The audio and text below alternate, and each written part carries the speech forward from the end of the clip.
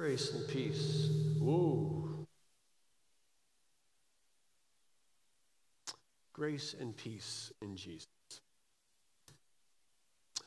So, how's your prayer life? Now, if I were to ask people, and this is hypothetical, okay, bear with me. If I were to ask people if they think their prayer life needs some work, and I ask you to raise your hand if that applies to you, I think a lot of hands go up. I think most hands go up. And I'm not asking you to do that. I'm not into public confession that way. But I know this is a big concern among Christians. I should pray more. I should pray better. I should pray more broadly. I wish I knew how to pray better. You know, and this need to or desire to grow in prayer, it's not about lack of resources or studies or whatever. You know, this past week for the fun of it, I thought I'd do a little Amazon search and look for some books on prayer. I did a little search, prayer. I got a number of books on prayer in my office, some good ones. Well, let's see what's out there. Well, I did not go through all those that came up because there were 90,000 of them. Literally, it said over 90,000. And I can't help but see that as indicator that there is definitely a market for improving our prayer lives. We feel this. We know this. Well, this is what we're going to focus on during our Lent Midweek series. As you see, of all the spiritual discipline, the spiritual practices that we might want to focus on in seeking to grow spiritually, spiritual growth and renewal, prayer, if it's not at the top of the list, it's up there. The practice of prayer. So it makes sense in this season of spiritual renewal and focus that we focus on prayer. But we're not going to be doing that, making use of any of those 90,000 books. Instead, we're going to focus on what Jesus said about prayer in one little section of the Sermon on the Mount. He had just been talking about prayer. I just read it, and just made that comment about don't be like the pagans who think that they're kind of like earning or conjuring up an answer to prayer by the quality of their prayers, the effort they put into it, or how long their prayers are. But don't be like that. Prayer's not like that. This is how you should pray. That's what he said. This then is how you should pray. And what he said then is what we call the Lord's Prayer. Now we often use it as a set prayer. As a prayer. And we will later in this service, a prayer to say, every time we gather for worship here at St. John's, sometime, somewhere, we're going to pray the Lord's Prayer. And that includes chapel service on Wednesdays.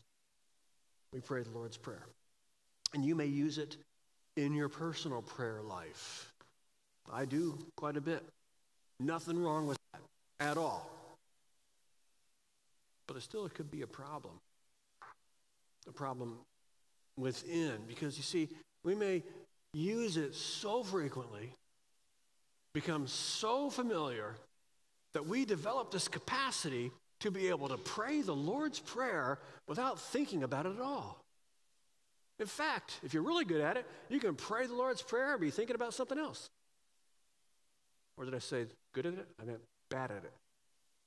Because that's not praying at all, is it? The problem isn't the prayer. The problem is not taking the time to think, what am I actually praying?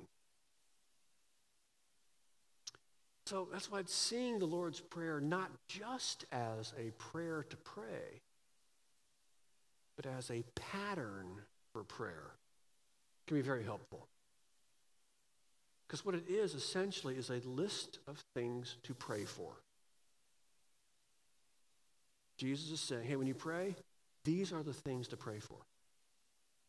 This list right here, I'm going to give it to you. And we can pray for these things in our own words. We don't have to use the words that we're familiar with in the Lord's Prayer, including some of the archaisms like art, trespass. But the point is to pray, to engage our minds and our hearts and our wills as we come to the Father with our needs. So what do we pray for? What does the Lord say, this then is how you should pray? Well, the prayer that he gave, that pattern of a prayer, is structured pretty simply. There's an introduction, our Father who art in heaven, and then there is a list of 7 petitions, 7 things to pray for. And then this list of 7 petitions can be divided into 2 groups. There's 3 that focus on God, praying regarding God's name, kingdom, and will. And then there's 4 that concern us in our lives, about our daily bread, about forgiveness, about guidance, and about protection. Pretty simple. This Lent, we're going to walk through these petitions on our Wednesday night. We're going to be unpacking the words. We're going to be applying them in our lives. And so by God's grace, seek to more rightly make use of this wonderful gift that the Lord has given us. Now, you may very likely have been through a study or a series on the Lord's Prayer before. And I'm not promising anything novel or new in what we focus on. But sometimes with something that is so familiar, what we really just need is to slow down and to think about it, to meditate on it a little bit. Meditate on what we're saying, what we're doing. I have found that personally helpful in my prayer life with the Lord's Prayer. And I tell you what, as I've gotten older, with more of the road behind me, and had God walking beside me through all kinds of stuff, learned more theology, the more I have come to treasure the beauty, simplicity, wisdom, and depth of this prayer, this pattern of prayer. So let's look at it. Tonight we're going to look at 2 parts, the introduction and the first petition. Starts off this way. Our Father who art in heaven. Jesus was calling his disciples to pray in a way that was unfamiliar to them, that they weren't used to.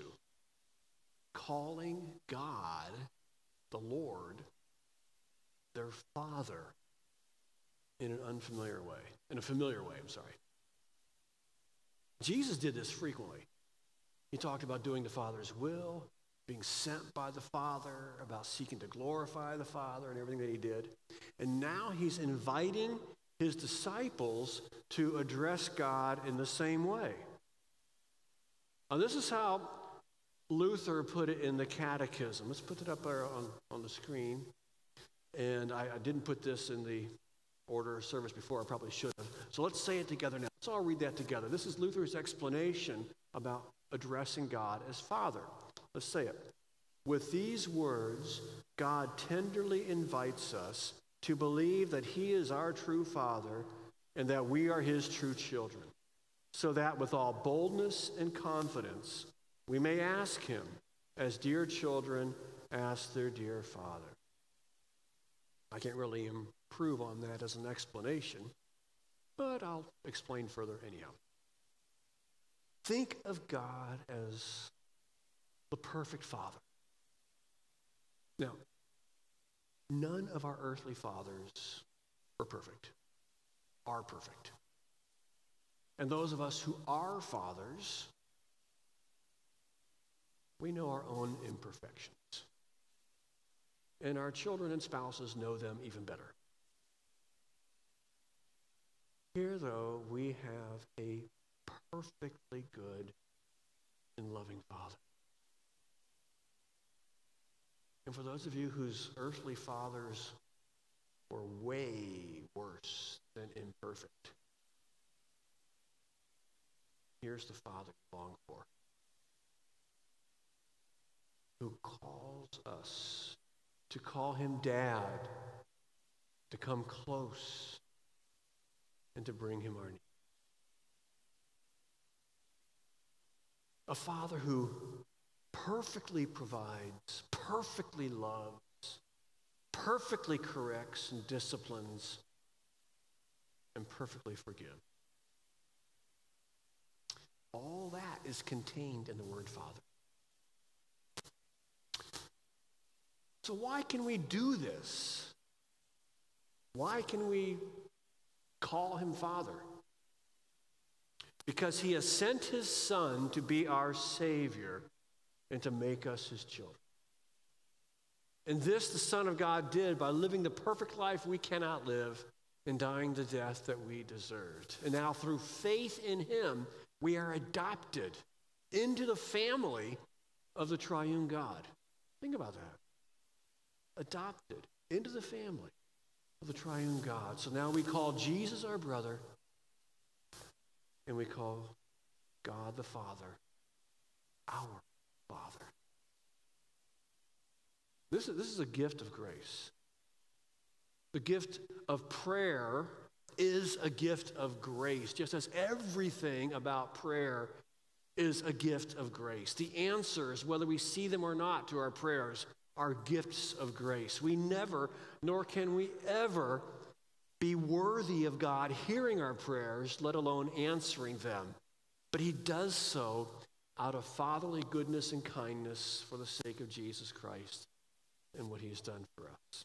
All of that is included in this invitation by Jesus to us to approach the Father with these words: Father. Father. To pray that way, not just king, master, ruler, judge. Father. And not just my Father, he says, our Father. Now, Jesus doesn't mean to imply that you can only pray this prayer in a group. You can only pray in a group. Now, those Gospels have numerous examples of Jesus going off by himself to pray. But by calling us to pray our Father, we're being reminded that because by grace we've all been claimed by him and we all claim him as our Father, then we are family. Brothers and sisters. And one of the things we do as a family is we pray together, with each other, for each other. Our Father. And then by saying, our Father who art in heaven, we're being reminded that the God to whom we're praying is the holy God over all things. And this God of the universe, who loves us as a Father, is able to answer our prayers. And so to him we pray. That, our Father, who art great, great. Okay. Hallowed be thy name.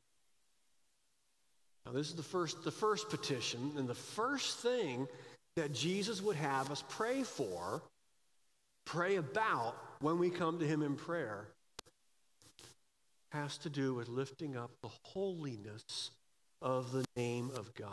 It's about God's reputation, about his honor, about his righteousness, that it be recognized, celebrated, pointed to. Now, in that explanation that Luther wrote that we read together earlier about the first petition, he points out that God's name is holy in itself. It is intrinsically holy. It cannot be unholy.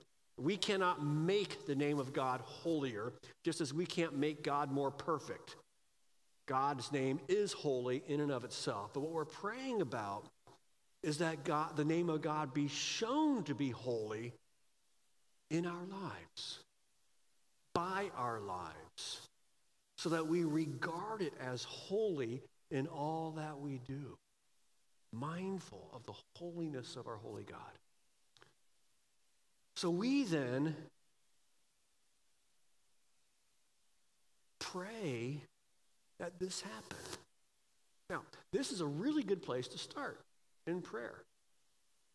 And a good place to start in Lent, because praying about God's holiness being shown in our lives, it covers all of our lives. You see, the name of God has been placed upon us in baptism. The name of God is applied to you. We baptize in the name of the Father, Son, and Holy Spirit. He claims us as his own, as a gift of grace. He puts his name on us, tags us, marks us as his possession. So we then have the opportunity to live out of that identity. I belong to the holy God. And now I'm going to show it by what I say, by what I do, by how I live. And when the character of our lives matches the character of the one whose name has been put upon us, then God's name is shown to be holy among us. And when we fail to do so, it's called sin, for which we repent, symbolized today by the ashes.